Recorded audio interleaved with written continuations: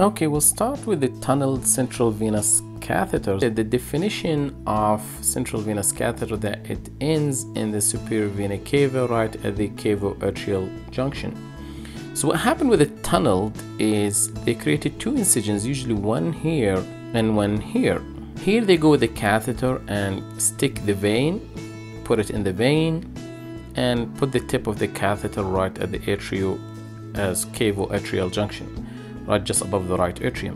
And then instead of bringing this outside the skin, it create a tunnel in the subcutaneous tissue underneath the skin, tunnel the tube and the catheter all the way until the other incision, and then the exit is right here. The bores of the catheter comes out, so you won't see except the bores of the catheter, and some catheters are all underneath the skin. You have to access them through the skin. This way is kind of more secured, less infection, and of course can stay for long term, for weeks and months if not longer.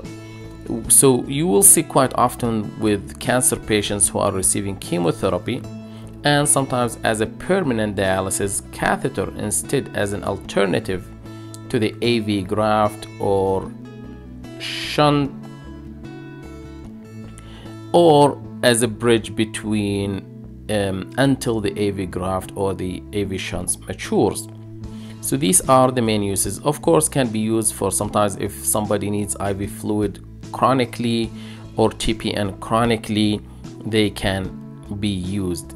So as I said, it's two cuts here, one here for entry into the vein, and then tunnel under the skin until the exit, and you see these dual lumens. Most of the time are dual lumens, that can be triple lumen as well, and it's underneath the skin. Who places it? Usually general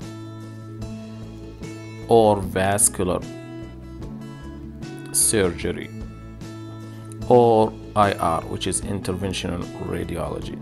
Those are the physicians or provider usually placed it. Usually it's not performed by internal medicine residents or physicians. Complications, like any other catheter, infection still a possibility. Malfunctioning and malpositioning, another problem. Thrombosis, another problem, and another problem is like vein stenosis.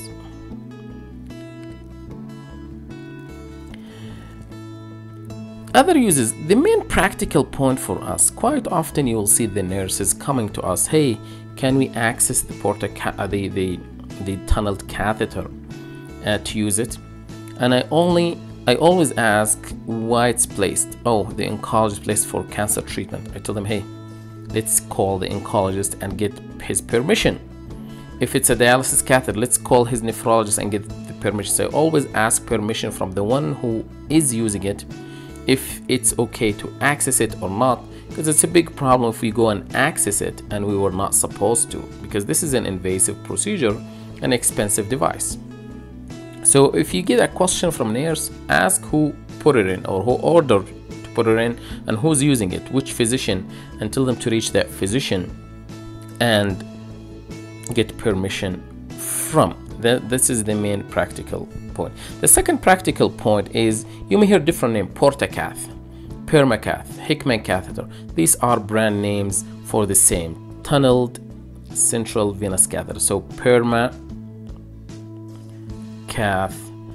Portacath, and I think called Hickman, if I can, MAN catheter. Sorry for the bad writing here, but these are brand name.